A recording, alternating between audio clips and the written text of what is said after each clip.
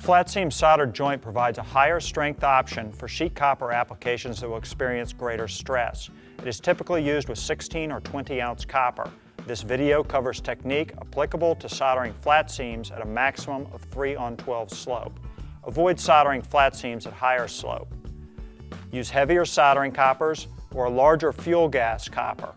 For traditional coppers, a 6-pound minimum, 8-pound or greater are better.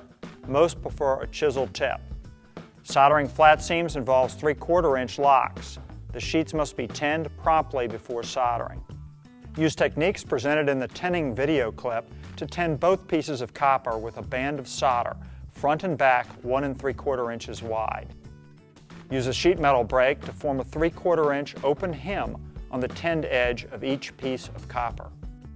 Use an acid brush to apply a light layer of flux to the inside of each hem.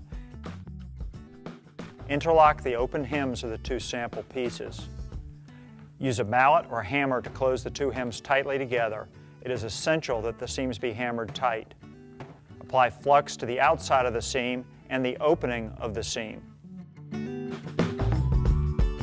Place the flat surface of the soldering copper on top of the locked seam. Remember to keep the main body of the soldering copper over the seam. Solder moves to the heat source. We want to encourage it to flow through the joint, not out of it. Apply solder at the edge of the soldering copper near the seam opening until a small puddle of solder forms. Solder should flow over the edge of the seam and into the joint. Observe the back of the soldering copper to make sure the entire surface of the soldering copper contacts the metal. Look for a puddle of molten solder. Slowly drag the soldering copper along the seam, applying more solder when necessary.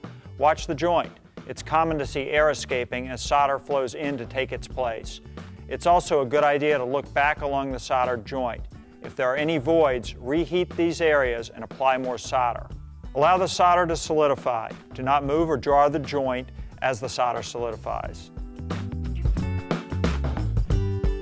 Inspect the seam. Check for obvious voids, then resolder these areas.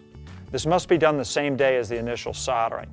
It is very important that this be done right the first time. You cannot go back and resolder the next day or in the future.